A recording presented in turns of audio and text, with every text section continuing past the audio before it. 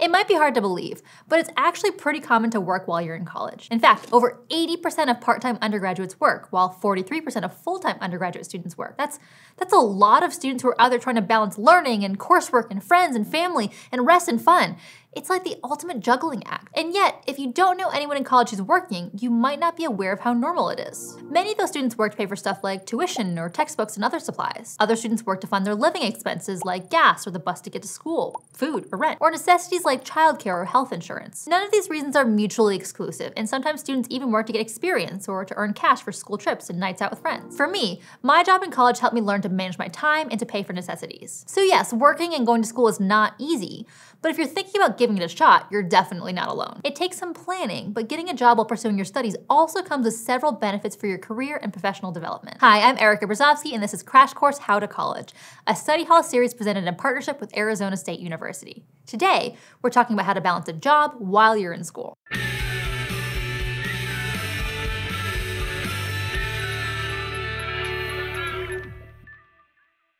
If you need or just want a job while you're in college, one of the first things to consider should be how many hours you can dedicate to a job, as that will help you decide what kind of job you should look for. You'll need to think about how many hours all the different parts of your life take and where a job might fit in. Like maybe you take care of a family member in the mornings before heading to class. And in an earlier episode of How to College, we mentioned that the amount of time you spend on coursework depends on whether you are enrolled part-time or full-time. Different classes also require different amounts of study time.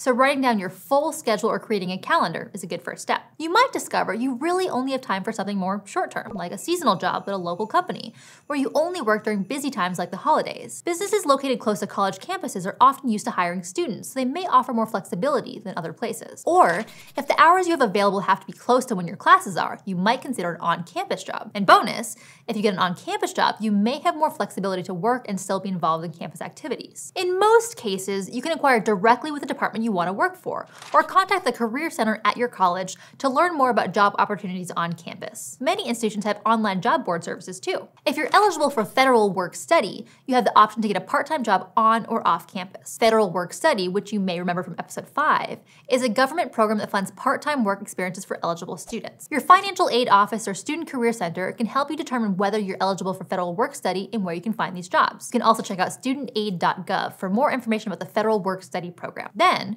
once you figure out the type of job that works for your schedule, consider what you're working toward, whether that's making extra money or gaining early experience in your field. It's worthwhile to mention that many students balance full-time work with part-time enrollment and successfully progress through college. But whether you have a job already or are searching for one once you started school, making all the pieces of your life fit together will take some creativity. For instance, if you have to commute to your job or school, think about using that time to review a study guide for one of your courses. You can also listen to an audiobook or tune into a lecture, as long as it doesn't compromise your ability to commute safely and stay aware of your surroundings. If you need other pockets of time to study, be sure to take all the breaks you're allowed and try to use part of each one to review your class notes or check your syllabus to make sure you're not missing any upcoming assignments. But as important as work and school might be, they're not as important as our well-being. You'll perform much better in class and at work if you're investing time in yourself and the things you like to do. Going to school is challenging enough, but adding work and personal commitments can make you feel like you want to quit. Make time for yourself as often as you can to avoid burnout, which the American Institute of Stress describes as exhaustion, frustration, headaches, and other physical and emotional symptoms brought on by stress. We'll go into more detail about taking care of your mental health in our next episode. Time management is central to everything we've discussed so far. Finding a job, using your breaks wisely, and taking care of yourself. Whether you're naturally good at managing your time or you need a bit of help, you can use time management tools like planners, calendars, and lists to help stay on track. Apps like Evernote, Trello, and Google Keep are designed to help you stay organized and productive. Other apps like Serene, Freedom, and Antisocial help to block distractions on your phone so you can focus better. You can also tap into tools through Blackboard or Canvas, which are online learning platforms that many teachers use regardless of if it's an online or in-person class. In fact, you may already be using one of those platforms to access your courses. You can use the calendars and assignment tracking tools they have to stay on task and maintain balance in your schedule. With so many apps and tools available, you might be wondering how to choose the best one for yourself. It might take some trial and error. Just try one and see if you like it. Understand how you work best and what motivates you to succeed. Use that knowledge to choose tools that meet your specific needs and enable you to excel at working while in college. Knowing yourself is important when it comes to setting realistic goals and expectations. For example, if you know that your energy is highest during the afternoons, try not to schedule too many morning courses and see if you can get a job that has evening shifts. While you should try to be flexible for the times when you have to take a morning class or work an early morning shift, You should also be mindful of your own strengths and weaknesses as you make plans for college and work. But regardless of why you've decided to work while in school or how you choose to manage your time, keep in mind that working while in college gives you useful experience to add to your resume. You can gain hard skills, which are known as technical skills, through on-the-job training. Examples of hard skills include accounting, data analysis, graphic design, and marketing. Soft skills, on the other hand, are character traits and interpersonal skills. They're skills that are about who you are rather than what you know. Examples of soft skills in the workplace include leadership and mentoring skills, communication skills, conflict resolution, and even time management skills. As you pursue employment, consider which of these skills you have and which ones you still want to develop. Keep that in mind for networking,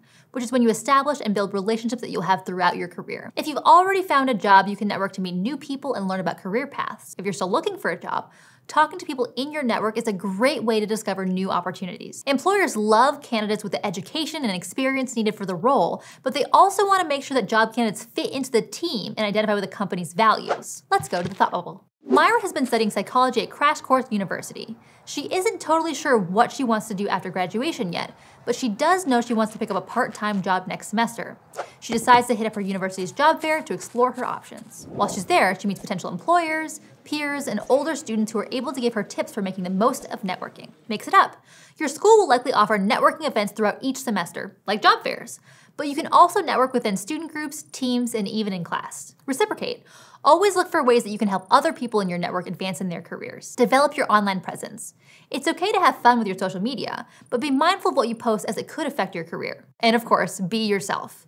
People want to meet the real you, so be genuine and approachable when interacting with others. Finally, don't limit yourself in terms of work opportunities. In addition to hourly and federal work-study jobs, internships are a great way to network, explore your interests, and gain knowledge in a specific field. Internships offer practical work experience, are usually part-time, and may be paid or unpaid. Looks like our friend Myra landed herself a paid internship doing clinical psychology research. Go Myra! Be sure to check out episode 13, where we'll talk more about internships.